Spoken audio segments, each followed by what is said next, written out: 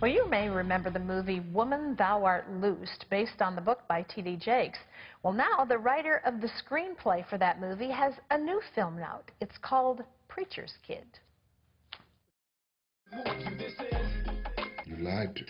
I'm going on the road with a gospel play. I mean, it's just like church, Daddy, singing, praising, and... You're not going anywhere. No, The Preacher's Kid is a new, heart-touching film about redemption.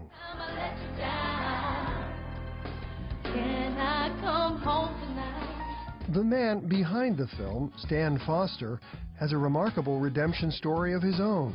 Stan grew up in a rough neighborhood. In elementary school, he started selling drugs.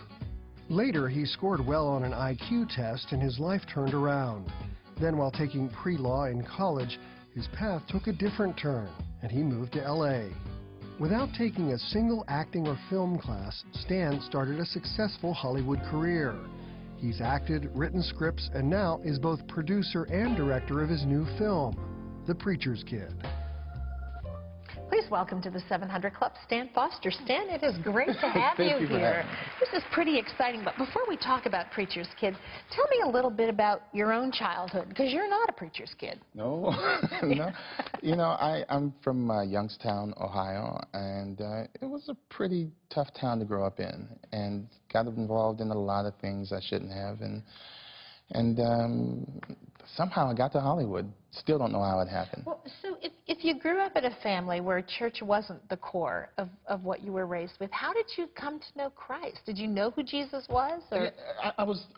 My household was filled with prayer, and my mother was very a faith-filled woman. And respectful of the things of God. Absolutely, yeah. Absolutely, and she sent me to church. But, you know, it's... But you get caught up in outside influences, your friends and the wrong people and the wrong things, but somehow, what does it, bring up a child in the way he should go? Yes. And so I wound up finding a different way. So tell me about that, because here you are, you're living a lifestyle that's not following the Lord, no. And how did God finally get your attention and say, Stan, I'm over here, you know? I know it sounds cliche, but I was watching the 700 Club one day. No way. Ben Kinchlow was on, and he was the first guy I ever saw make prayer cool.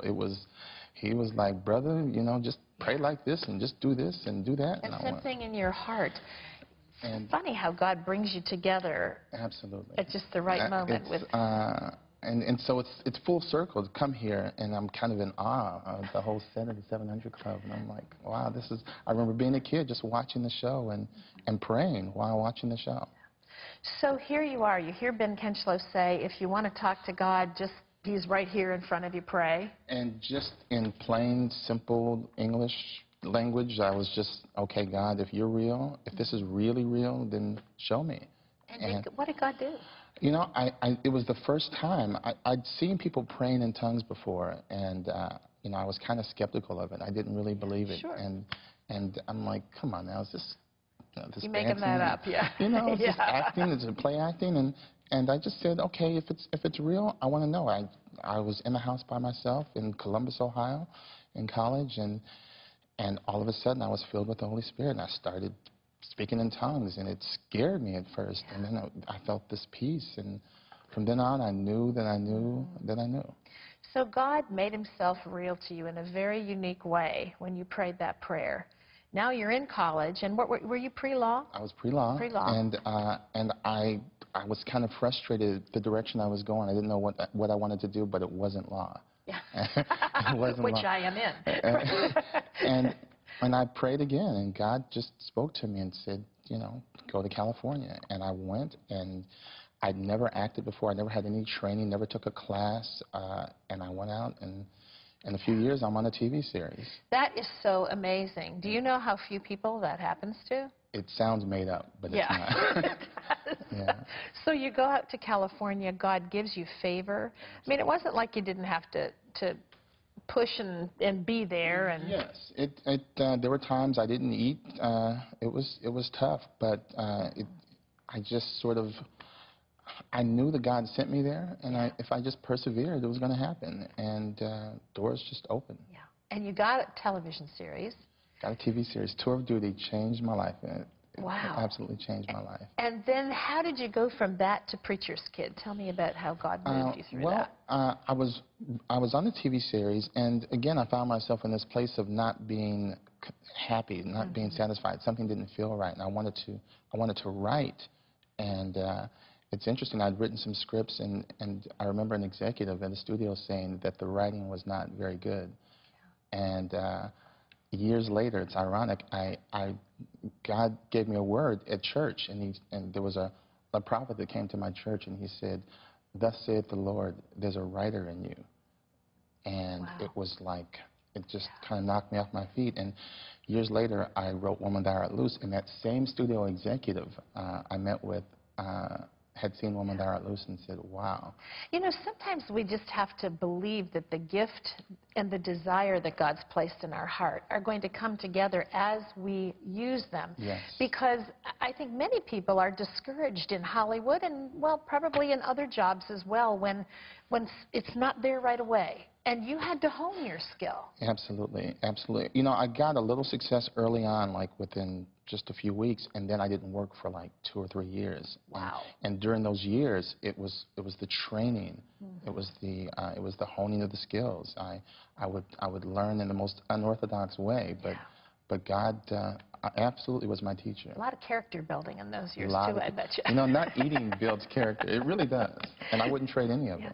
So tell me about Preacher's Kid. Preacher's Kid, wow. It was inspired by me meeting a real PK, and I had no idea about the whole Had never even stigma. thought about it. Never thought about it, and once I found out, I thought, wow, what a wonderful backdrop. So it's really the story of the prodigal daughter, and it's set. I used the device of the Preacher's Kid, and also I put it in the backdrop of these gospel plays, like Tyler Perry's plays. Yes. And this girl goes away from home thinking she's missing something, and she gets more than she's bargained for. Wow. And so is that what we're going to watch in the clip that we've got? Yes. We're going to see, I forget the first clip, but I think that's it. Okay. We're going to take a look at a scene from Preacher's Kid. Here it is.